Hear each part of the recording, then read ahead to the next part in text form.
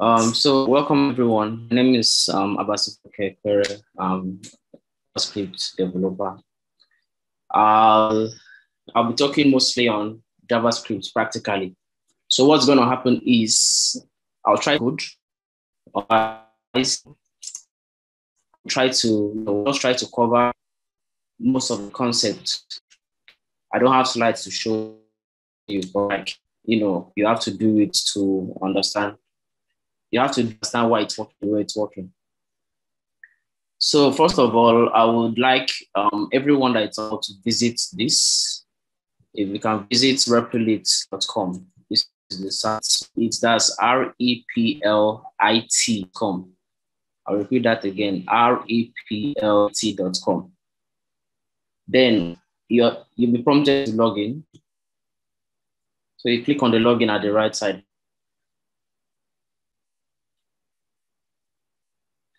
And once you do that, you can log in with either your account, your GitHub account, or your Facebook account. But I recommend you use GitHub. I'm believing that as of now, everyone has a GitHub account. So I'll just quickly click on that to log me in.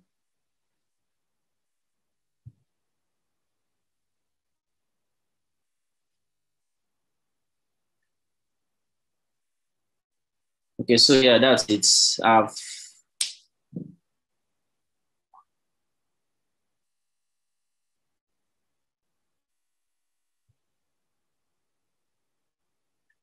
Yeah, so I'm basically, and once you log in here, this Replit is a tool where you can just pin up and and write code as you would wish. It takes away the idea of having set it up locally, install this, install that. So we won't do that. We'll go ahead and start. This is what I want everyone. So you click on new repo. So once you come here, you can choose any language of your choice. But for the sake of what we're doing, I'll choose Node.js. I choose Node.js because Node.js is where you can also run JavaScript. JavaScript can also run on the browser too, but I want to run it on Node.js because JavaScript is JavaScript anyway. Then you can give it a custom name. I'm just going to give it JavaScript Practicals. Let's just name that for now. And then I'm going to create a repo.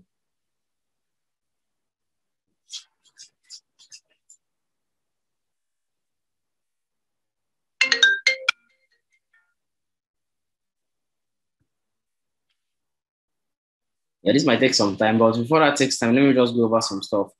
So I tried as much as possible to break this down, and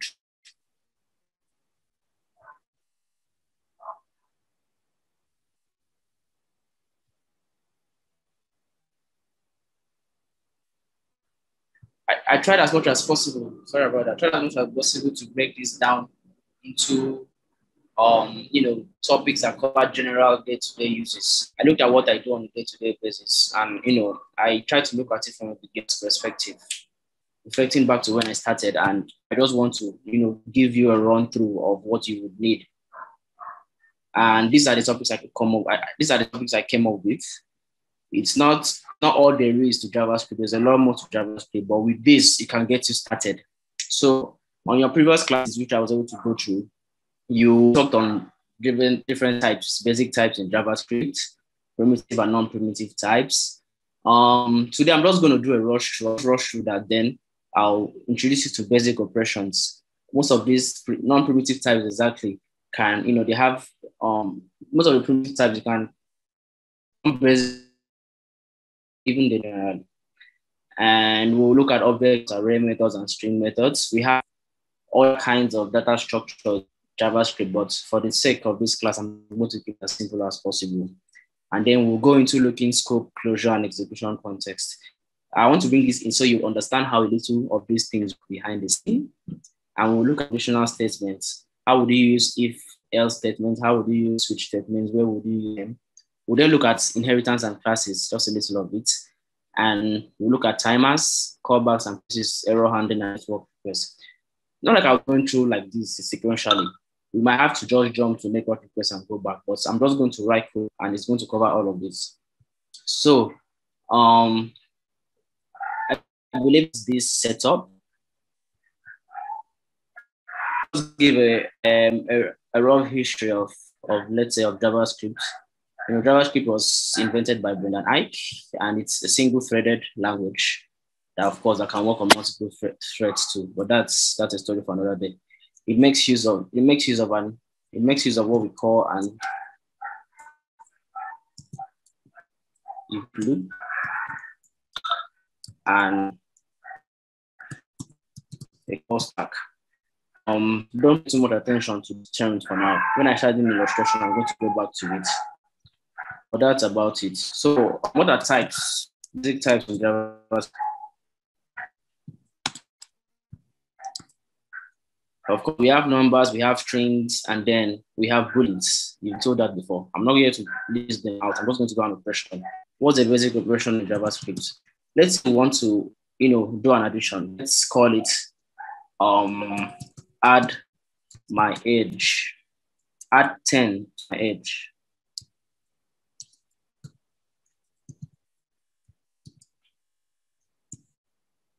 If you notice the way I name my variable, this is called camel casing. The convention in JavaScript where you start the first word, as it can be, add in this case with a small letter, and then the ones who start with the capital letter. It looks clean. It's something that's peculiar to JavaScript. Languages like Python, they make use of what we call snake casing. So in Python, I'll do something like this.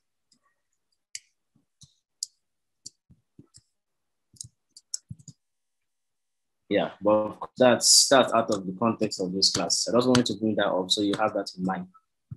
So when I do add 10 to my age now, I'll declare first. This variable is const my age. I'll make it 100 because I'm so old. And then we'll do an operation. This is a basic operation with this addition. We always want to do something. So we have my age here. My age is 100. I could do something like this. My age plus, let's say I want to add 100 more years to myself. My age plus 100. And then in JavaScript, to see anything in the console, you just do console. Then I do console log, add 10 to my age. What do you think the result is going to be at this moment? Just take a careful look. We have my age 100, then we add 100 to it. Of course, we should know that it should give us what? 200. That's it. That's a basic addition. Yeah, it seems basic, but then when you begin to build real-world programs, you could have to do a lot of this, not just do it the way I do it. You might do it over iterations, but then we'll get to that. Then, of course, this applies for subtraction and multiplication. I could do minus. Just call this subtract. If I do this, what do you expect to get? 0, of course. Let's just make this 110. Does it throw an error? No, it won't. Just like a basic math operation, you give it 2 values. As long as they're of that type, once you just do, you expect a result. So once you do 100 minus 110, you expect minus 10. That's what you get in math. You could also use multiplication here. Let's multiply it by 11, let's say. And then we have 1,100. That's for multiplication. Let's use division. We divide. Let's do by 20. What do we get? 100 divided by 20 will give you 5. Yeah, we have the basic operations out the way. That's it. Wow. But then, that's just for primitive types. Yeah. So for numbers, you can do, let's say this is specifically for numbers. For numbers, you can do this for numbers. Let me just have it here as number.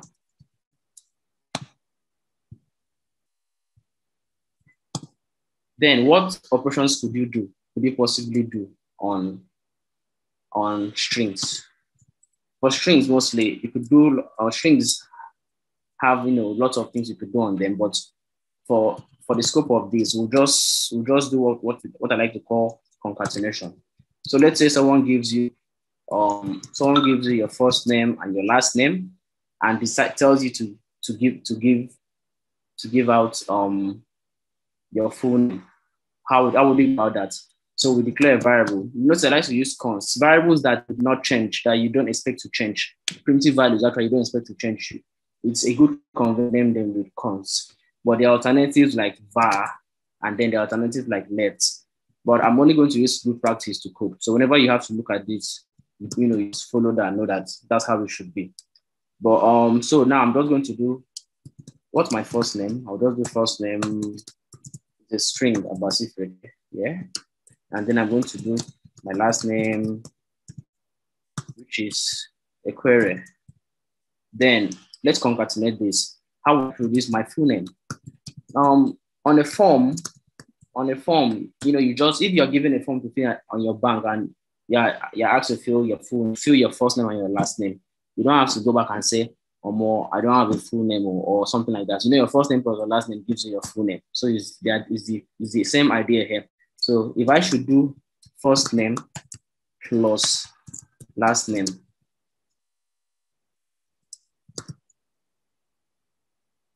sorry. So you see, I have a highlighter. That highlighter lets me know that I'm spelling the last name wrongly. So I'm just going to comment this out so it doesn't get in our way. So when I do console log there, what do you expect to get for full name? I do console log here, you expect to get a specific query, yeah? Therefore, that's what you get. This is not an addition. This is what we call a concatenation. Sorry, concatenate is a concatenation, which is the summing up of two values. That's it. Piecing them together. But it doesn't look pretty at all. You want a space between a specific and a query. You could go on and do something like this. Since they are just, this is still a string, a valid string. Put a space between those strings. So once you add them this way, sorry, it was 2 plus sign, that was what happened. So once you add them this way, it gives you a specific query with your space as desired. That looks good, yeah? But then let me just quickly throw in a new concept for you now. There's one something called template literals. I personally do not like to just concatenate like this because it gives you lots of limitations, but you have template literals. Instead of doing this, you could as well, let me just comment this out. You know what? Let me just leave this here for now, and then I run it and you see what's going to happen. So instead of doing that, you could do this. You have a syntax in JavaScript. You start with double quotes. Once you start with double quotes, you've created a template literal. That's it. There's no more to it. But then, okay, what if you want to use variables? I want to use first name and last name here. How do I do it? You start with the $sign and then 2 curly braces. You see that? Then you can type your first name, and type your first name. And then in your mind, you want to give a space. You don't have to concatenate like the way we did here. You just come here and then you do this, and then you come and then you do last name. It maintains that space. If I run this, what's going to happen? The aim of this class is to make you see, not just, I didn't want to just come and start showing you slides and all that, but just to make you see how things happen in real time. The const cannot be changed, yeah? Once you declare it for a particular variable, if you want to declare it another time, it won't let you. Let's run and see what's going to happen. So you see what happens. Identifier full name has already been declared. This is a syntax error. JavaScript doesn't allow this. It's a way of keeping your code not just organized, but keeping track of variables you've already used. Because if I use something like let's say I used var. If I'd used var and done this,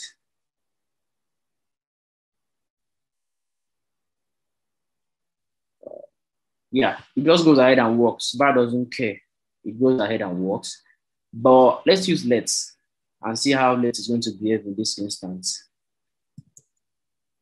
So this is let's, right? And then we use var. Let's see what happens. It throws an error.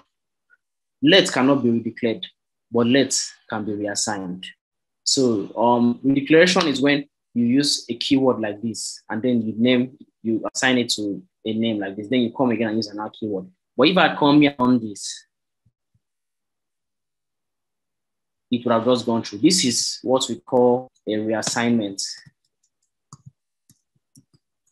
your reassignments. What this is declaration. You're declaring here, you're reassigning here. Let you get away with that. But anyway, just to go back to what we were doing, I'm just going to comment this out, and then we have this running.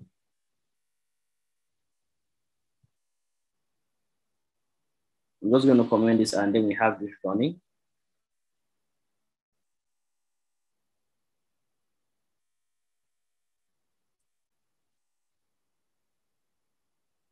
Yeah, so we have a certificate query as it is.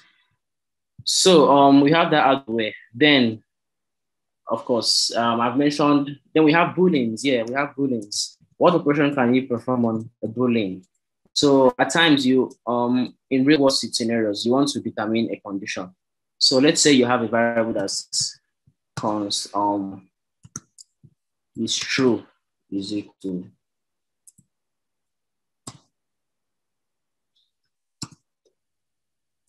is equals to 1 is greater than 2. Or let's just do 1 is greater than 2 here. So this automatically makes it a boolean automatically. But then you might just decide to say, I want to be sure this thing would end up being a boolean. You could do something like this.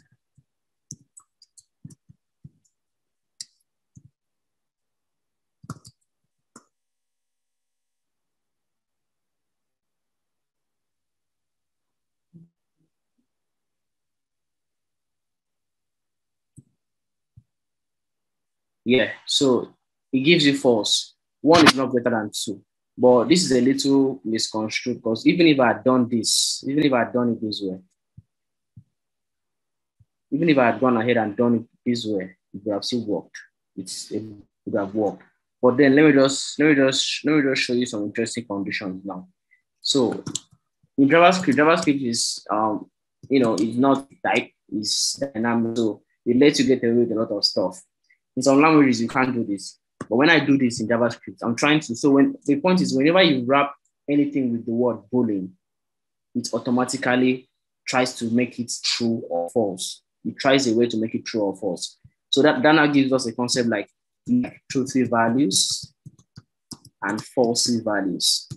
So this means they are not actually true or false in the sense of the word true and false, but they act truthy and they act falsy. So when I do something like this, it tells you true. An array is truthy in JavaScript. It's a JavaScript thing. You do an object is truthy. But what would you think of an empty string? It means nothing. An empty string will be falsy, right? Then let's look at another word like null. What do you think null will be? Null is a keyword. It's also a primitive type in JavaScript. It gives you false. Yeah. And let's think of something like undefined. So null and undefined, keep that at the back of your mind. Just hold that thought. Null and undefined words are also primitive types. Yeah. It gives you false. All these are false values. So that's it about booleans.